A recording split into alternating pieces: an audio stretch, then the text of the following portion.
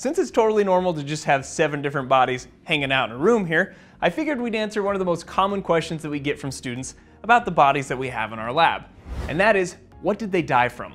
Now, it probably isn't going to be too shocking that most of the bodies that we have here died from some sort of condition or even multiple conditions, but many of them actually died from cancer. Like this body died of colorectal cancer, this body died from breast cancer, and this body died from lung cancer. Now, what's interesting is that even though each of these bodies had a different form of cancer, there was something that these cancers had in common that ultimately led to the death of each one of these bodies. So today, we're going to show you what this commonality was that led to the death of each of these bodies, as well as many other people that have unfortunately died of cancer. We'll also talk about how cancer starts and discuss some very incredible built-in mechanisms that our bodies actually have to try to stop cancer from forming in the first place. It's going to be a mutated one. So let's do this.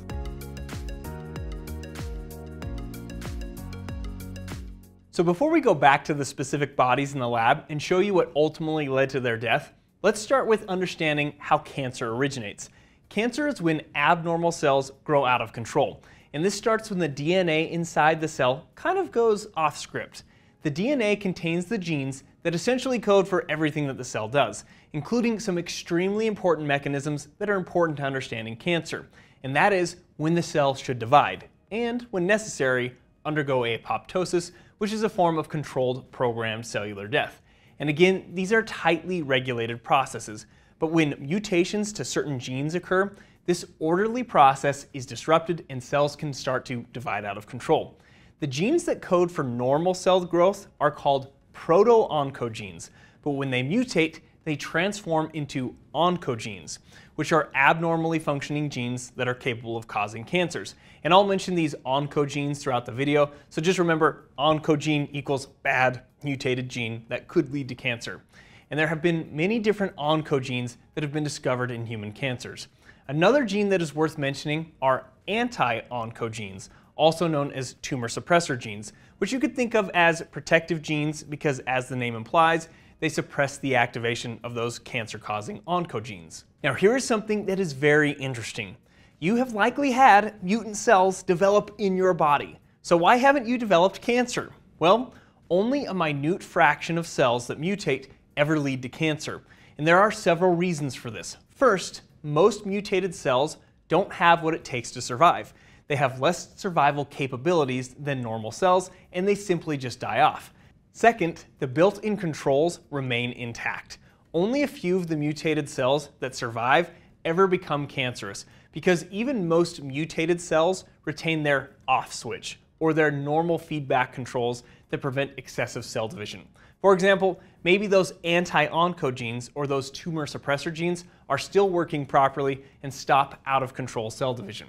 Third, the immune system. Picture your white blood cells as vigilant bodyguards patrolling your body for anything that looks out of place. And most mutated cells look out of place because they express abnormal proteins due to their altered genes.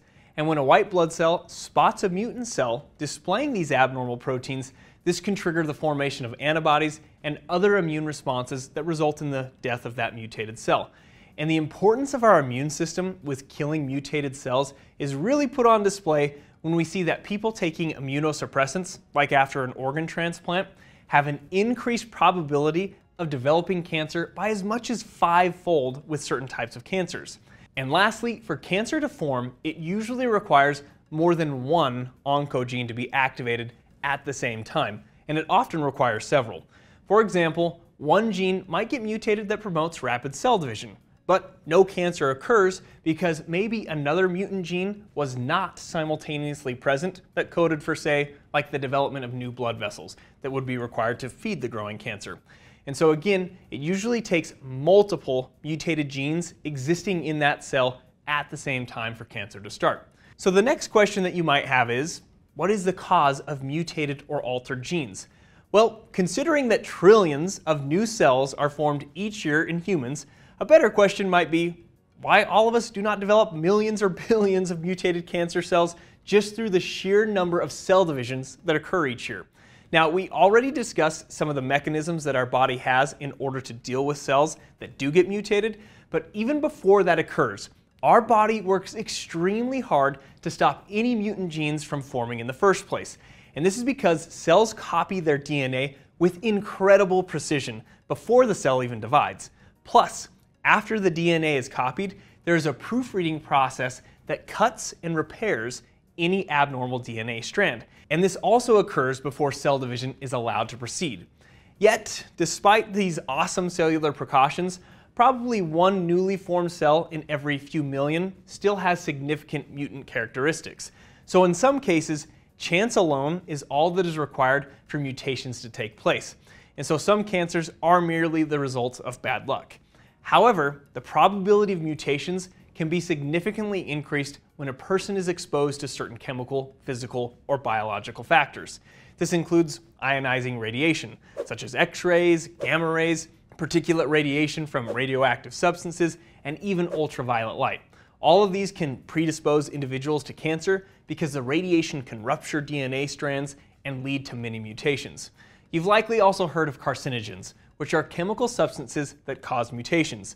And as an example, the carcinogens that currently cause the greatest number of deaths are those found in cigarette smoke. These carcinogens cause about 1/4 of all cancer deaths. Physical irritants can also lead to cancer, which would be repeated physical damage to tissues. Like chronic abrasions in the gut can force cells to divide rapidly in order to repair the injury. And the faster the division, the greater the risk of errors. Certain viruses can lead to cancer, and this is because the virus can insert its own genetic information into one of the cell's chromosomes, which would obviously lead to a mutation of the original cell's DNA. And of course, genetics plays a significant role in your cancer risk. For example, in families that are particularly predisposed to cancer, it is presumed that one or more cancerous genes are already mutated in the inherited offspring. Therefore, a fewer number of additional mutations are required for those family members to develop cancer. So if a cell or group of cells accumulate enough mutations for cancer to start, why are these cells so dangerous? Well, we have already mentioned multiple times that cancer cells grow and divide out of control. And when enough cells divide, they will form a mass called a tumor. Now this tumor can compress and potentially damage other structures, which can lead to pain and loss of function of those compressed or damaged structures. And you may have likely heard of tumors being classified as benign or malignant. Benign tumors tend to be encapsulated, which means it is less likely for those cells that make up that benign tumor to break away and spread to a different site. But that doesn't mean a benign tumor can't still cause some problems. If you have a benign tumor forming in the brain is housed within a skull, which doesn't allow for expansion. The brain can then get compressed, which will obviously lead to some major problems. But even still, malignant tumors are much more serious because these tumors are not encapsulated, which leads us to another reason why cancer cells are so dangerous, and that is when they spread. Cancer cells, especially those forming malignant tumors, tend to have additional mutations that cause the cells to lose their properties of adhesion. Often healthy cells tend to adhere very well to their surrounding structures, but cancer cells can lose these properties, making them much more likely to break away and enter the bloodstream or the lymphatic system, and now they could virtually go anywhere in the human body and start to grow at a different site. And spreading of cancer to a new site is known as metastasis. And once the cancer cells get to that new site, many cancers have mutations that cause the cancer cells to release angiogenic factors that cause many new blood vessels to grow into the cancer, thereby supplying the cancer cells with nutrients that supports their growth. And all of this finally brings us back to the bodies that we have here in the lab. This body didn't actually die of the colorectal cancer that was found in the colon and the rectum.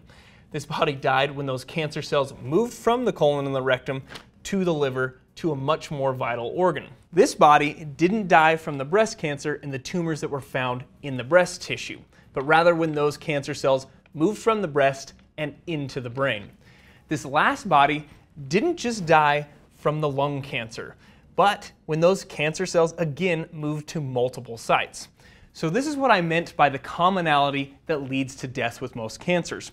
There are not very many cancers that lead to death without spreading. There are a few that can kill without spreading, like brain or primary liver cancer, but again, most cancer deaths are usually a result of the cancer spreading or metastasizing to a secondary site or organ that is much more vital to survival. Each one of these bodies could have potentially survived if they caught the cancer before it spread. We can remove segments of the digestive tract. We can perform mastectomies, and we can even remove segments of the lung.